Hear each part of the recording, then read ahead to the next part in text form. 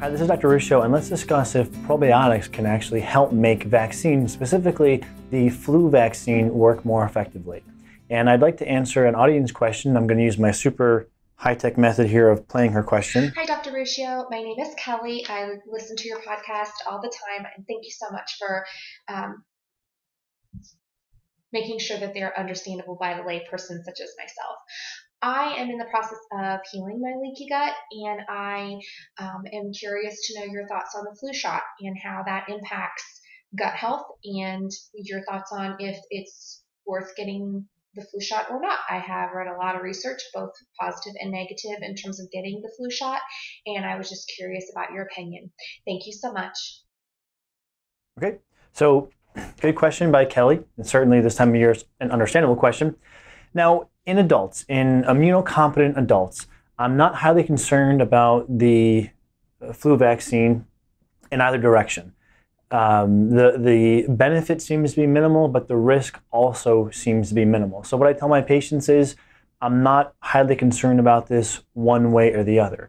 Now, in higher risk populations like children and those who are elderly, it's a different conversation. But in immunocompetent or adults with normal immune systems, there does seem to be some benefit, but that benefit seems to be minimal. It does not mean that benefit is necessarily non-existent, but it does appear to be minimal, at least to the best of my knowledge. But the risk also seems to be minimal because in an immunocompetent and well-formed adult, there's not the same potential risk that there may be in other populations. Now, I should also mention that I have not performed a comprehensive review of the literature here. So that recommendation I'm making or that comment I'm making may be shown to be not the most accurate or most reflective of what the evidence shows, but I think it's a pretty reasonable recommendation that it doesn't seem to make a huge difference, detrimental or beneficial, one way or the other in immunocompetent adults, so I wouldn't be too worried about it. However, there is some interesting information that may be able to help you mitigate any potential damage to your gut that you're describing, your leaky gut, and that may be with probiotics. And the probiotics may actually be able to help not only with helping to keep your gut healthy, but also to enhance the effectiveness of the vaccination. And I'd like to share with you a study. The study entitled The Influence of Probiotics on Vaccine Response, a Systematic Review. Now remember, a systematic review reviews all of the literature. So in a sense, this is a semi-comprehensive review of the literature on the relationship between probiotics and vaccines as a general class.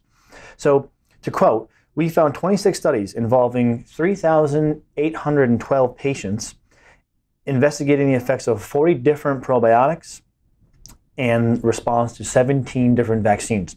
So a pretty good review. A beneficial effect of probiotics was reported in about half of these studies. So again, not bad. And the strongest evidence was actually found for the influenza vaccination and also for other vaccinations that were administered orally. And they conclude, the studies in our review suggest that probiotics offer a relatively cheap intervention to improve vaccine efficacy and duration of protection. So that's pretty interesting information. We see that probiotics may help vaccines to work more effectively, and the duration of the response may be prolonged from using probiotics, and they may also help any negative gut consequences that may be secondary to the flu vaccine. There was another paper, I couldn't find it, that I recently read that also showed that probiotics may, when co-administered along with vaccines, may help to reduce any negative side effects. And I searched for it, I couldn't pick that one out. But essentially, if you're going to use a vaccine as an adult that doesn't have any other frank immune issues, then I don't think you're going to garner a huge benefit, but I also don't think there's going to be much in the way of detriment. So you can really go either way. And if you have your general practitioner or someone who's leaning on you to get one, again, it's not a huge deal in my opinion either way. Using a probiotic may help protect the gut. Not that I think there's a lot negative that's going to occur in the gut anyway from a vaccine, but it may help protect from any potential negative gut side effects and may actually help the vaccine work more effectively. So just a few thoughts for you there, Kelly, and a few thoughts on the relationship between vaccines and probiotics at large and gut health. and hopefully this information helps you get healthy and get back to your life. Thanks.